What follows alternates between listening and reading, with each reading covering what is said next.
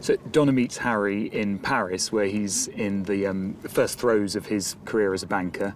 He very quickly falls in love with her, and realising she's about to leave, he seduces her by singing Waterloo in this brilliant sequence that Anthony Van Laast's choreographed. Well, Judy Craymer's amazing. She just has this infectious energy, and it feels like she just wants everyone to have a really good time, which is, you know, great for us considering we're supposed to be at work, but it's fantastic. And I guess hopefully that's what comes across on screen, and